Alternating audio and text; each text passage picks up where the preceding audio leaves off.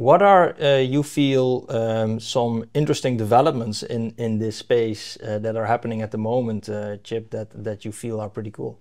Well, you know, just like on the boiler code, additive manufacturing is also something we're trying to get in 31.3.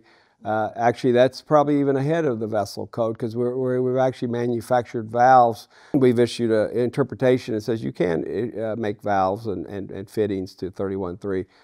Just don't provide a lot of guidance other than you must meet the material and design properties of the code, but that's in development.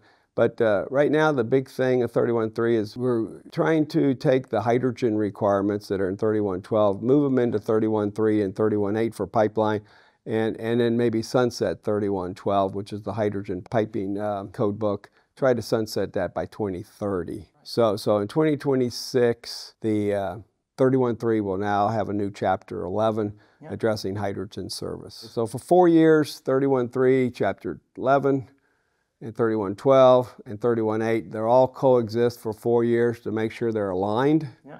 And then once we think they're well aligned, we'll sunset 31.12 unless there's opposition in the world to try to, you know, a lot of regulations might cite 31.12, but the hoping is now they just change the law to say 31.3, chapter 11.